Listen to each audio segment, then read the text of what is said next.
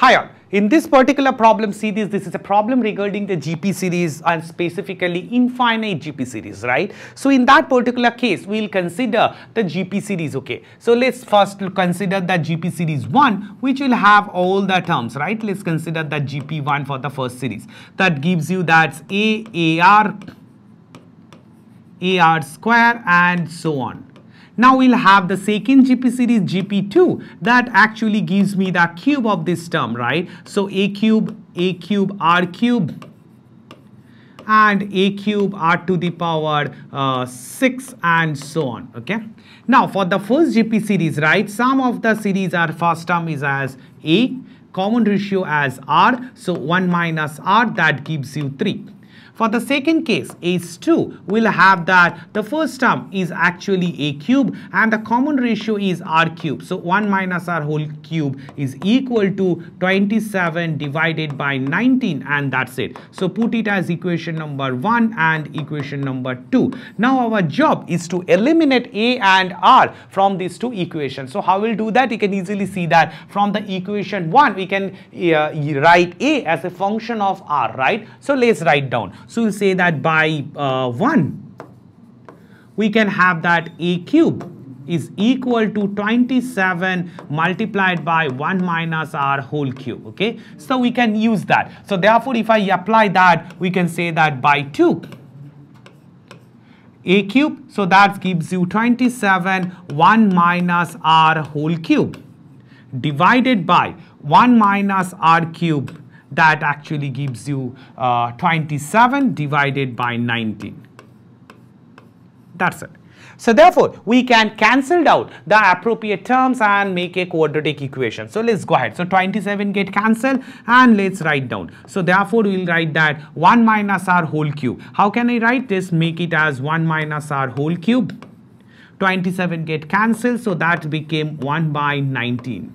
Now we look for that 1 minus R cube. So what is 1 minus R cube? It can be written as in the formula of A cube minus B cube, right? So what is A cube minus B cube? A minus B square plus AB minus plus B square. So let's write down that. So we can write 1 minus R multiplied by 1 plus R square. So therefore, we can easily say that the 1 minus R get cancelled, so it's become square, so we can expand that. So it's 1 plus R square minus 2R divided by 1 plus R square. That's equal to 1 by 19. That's it. So here we just eliminate one step. What that? We just cancelled 1 minus R or 1 minus R whole cube. So it's become square. So we are expanding 1 minus R whole square. What's that? It gives you 1 plus R square minus 2R. Now we'll do the cross multiplication. Let's go ahead. So therefore it's imply that 19 plus 19R square minus 38R is equal to 1 plus R square. Let's make that quadratic equation. So that gives you as 18R square minus 39R plus 18 and that's equal to 0. Okay.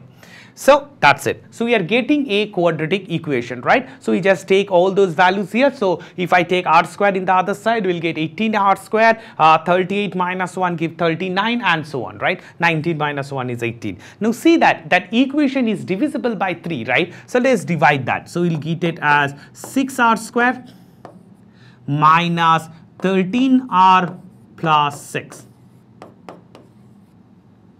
Okay.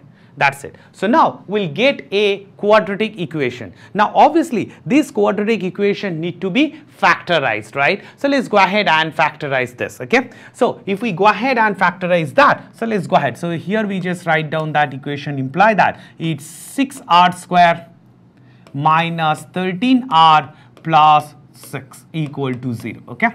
That's it.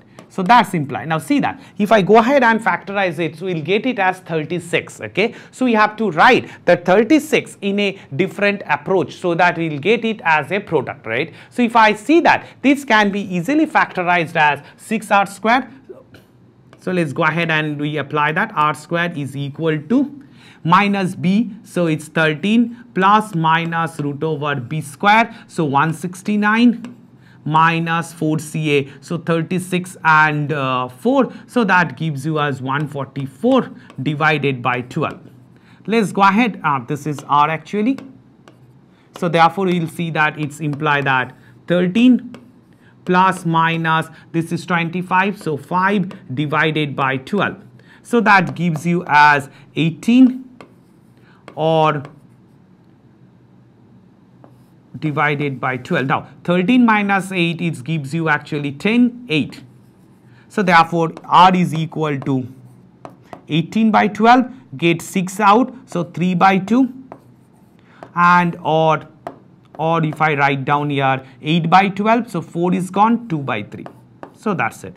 Now you can factorize it as well. Here I just apply that b square minus 4ca, the general formula. Now see that here it says that it is a infinite GP series, right? Now for infinite GP series, it is always converge, right, when mod R is less than 1. So therefore in every cases we know that the condition of convergent of a GP series is that mod R is less than 1. Now see that here the 3 by 2 is actually greater than 1, right? So we'll say that that's why as mod of R is less than 1, that means the required values of R is 2 by 3, and that's it. So that's why for this problem option B is the correct answer. So you have to apply that formula of that infinite GP series, do the elimination, and your job is done. Let's go ahead and the detailed solution, which makes all the calculation and everything clear for you. Here we just factorized it and we just use that b square minus 4ca, the general formula, so that both methods are shown in front of you. That's it. Thank you.